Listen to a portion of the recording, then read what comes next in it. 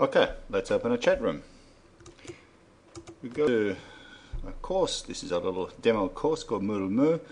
We turn the editing on, of course the magic button, and we always add a chat room just as an activity. So I go to add an activity, add a chat, and it's very much like other resources. Name of this chat room, you got to name it. Let's say weekend chat, a spot to chat on weekends. Let's give it a name, and you have some options when you want to open, when you want to close, which would particularly be handy at schools.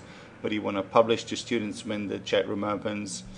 I would imagine on saving past sessions, I would say that please don't delete messages, because at least at our school we had a case of cyberbullying, so it was very easy to recall the records of what kids were actually saying in those chat rooms.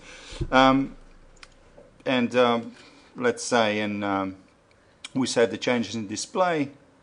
Okay, and I can click to enter the chat now. Okay, let's enter it and see if we can get someone in there.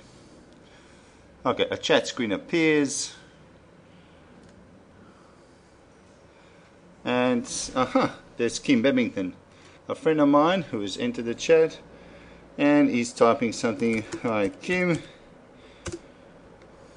And you will see the little conversation as it goes on between us. I'm not going to bore you to bits here.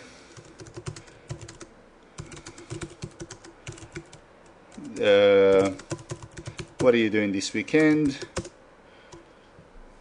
And Kim is probably going to reply. The kids are usually very quick on these. Then they can enter sort of simple HTML editor in as well.